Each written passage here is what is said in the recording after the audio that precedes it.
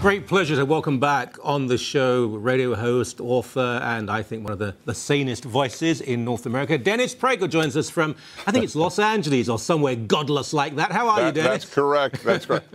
Thank you. And one of the many reasons I return is just to hear these beautiful accolades from you. Thank you. Well, it's a great pleasure. There are so many issues we can discuss. You sent down a few, and you realize there's so much going wrong in the world. There's much that is right, but so much that's going wrong. The issue of gender identity and transgenderism, I want to make it quite clear that this is not in any way lacking in compassion. People who are confused need counselling and help. And it's not even about homosexuality. It's about people who are told they're in the wrong body. We're having problems in this country, and particular problems in, what a surprise, Massachusetts as well.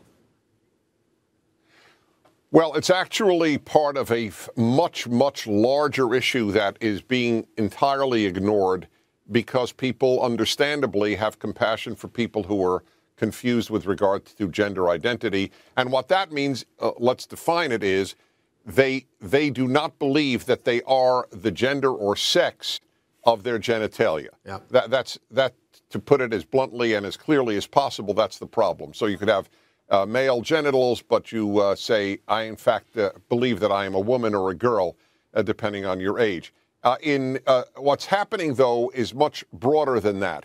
That's a very, very, very tiny sliver of humanity. What is happening and is much larger is that there is a war against the notion of male and female. In Sweden, increasingly, for example, and this is from the Swedish press, increasingly, there are schools and parents who are raising children with no gender identity. Yeah. They're not given a boy's name or a girl's name. When they're referred to, they're not referred to as he or she. They use some other pronoun because of the belief that gender doesn't matter and it's completely fluid. So we're not talking about a tiny sliver of humanity that is gender confused. We're talking about a war against gender distinction. Look, do you know that I was told to sign up for Google+. So I went to sign up, and it said gender, and it had M, F, and O, other. And that's how ubiquitous it's becoming. Yeah. Now, if you want me to tell you about... Yeah, go on. Well, yeah, I'm just going to say, we tend to face the problems before you do. I mean, as bad as maybe LA and parts of Massachusetts may be, we've had this problem in Ontario where at the age of 3, 4, and 5, children are told that there are half a dozen different genders. And if they are in any way confused, and a lot of kids are confused, they want to be Batman half the time. It doesn't mean they're a bat.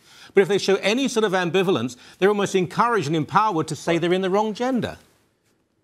That's right. That as if it is a form of oppression to actually raise a boy with any masculine traits, characteristics, toys, etc. Look, it started with feminism, which announced Shulamith Firestone was one of the luminous names of feminism. And she wrote, it is our desire, I'm paraphrasing, our desire as feminists to ultimately see the end of gender identity. And so, for example, it started with, oh, don't give boys trucks, give them dolls. Don't give girls dolls, give them trucks. The president of Harvard, Larry Summers, announced a number of years ago that he actually believed that. And so he gave his daughter, I don't know if it was Christmas or whatever, he gave her a gift of trucks. And sure enough, he found out that she was raising them. One truck was a daddy truck and one truck was a baby truck. It's wonderful. It's like after a volcano, how quickly wildlife, nature, flowers, plants, weeds grow through the cracks. It always comes back. Even though you try to suppress what is natural in little babies, in children, reality and natural law will always emerge. Well, you're a little more optimistic than I. I think that that's true in the case of most children. I think that this war against gender identity is going to have some dangerous consequences, and I can't even fully identify all of them. I just know that it's not a healthy trend. When men are no longer masculine, and I think that that's a trend certainly in my society in the United States, wherein when I was a boy, to define manhood, it was simple. You took care of a family. That is no longer the case, and what is happening is women aren't finding husbands. I just, ironically, on my own national radio show today, I covered this issue of the number of men in America 30 to 49 years of age living with their parents and playing video games. When men aren't given masculine roles, they sort of become vegetables. And women want men. With all the yelling that feminism has done about machismo and so on, most women want masculine men, and most men want feminine women.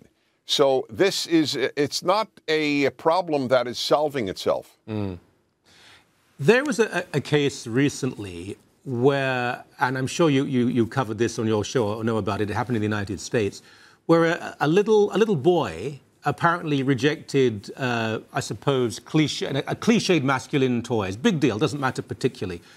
Liked pink instead of blue. The parents have raised this little boy as a girl since then. They're now suing the high school, or the school, because the school said, well, the genitalia are quite obvious. It's a boy. We can't allow him to use the girls' washroom. This seems to me abundantly clear. This is child abuse. Yet, if anything, media was on the side of the parents. That's right. I think it's a form of child abuse. So the boy wants pink. So what? That doesn't make him a girl. Well, that's what I'm saying.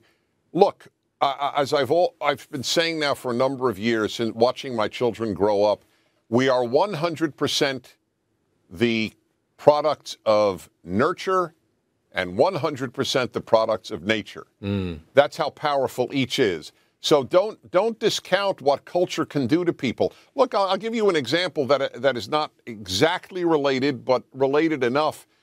We are often told by a spokesman for gay liberation and so on that orientation and sexuality are fixed. But we know that in women that's not true. In some women it is fixed, but in many women it's not.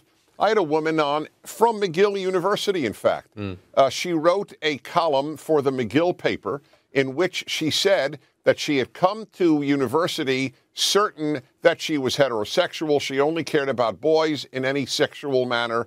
But then, after taking women's studies courses and watching the L Word, I think that was the television show that glorified beautiful lesbians, she said, I realized I came into university heterosexist. I was biased.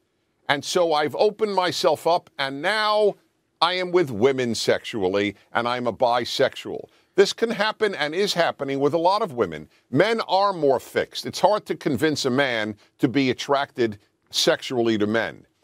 Hard is actually a euphemism for impossible. Yes. Or close to impossible. But it's not true for women. Women's sexuality is far more elastic. Yeah. And so we're playing around with fire. Yeah. Yes, we are. Wish we had more time. We must have you back on the show. I'd like to do every 3 or 4 weeks if we can. It's a joy to listen to you. I always enjoy it. Thank you. I do. Thank you. Thank you so much, my friend. Really appreciate it.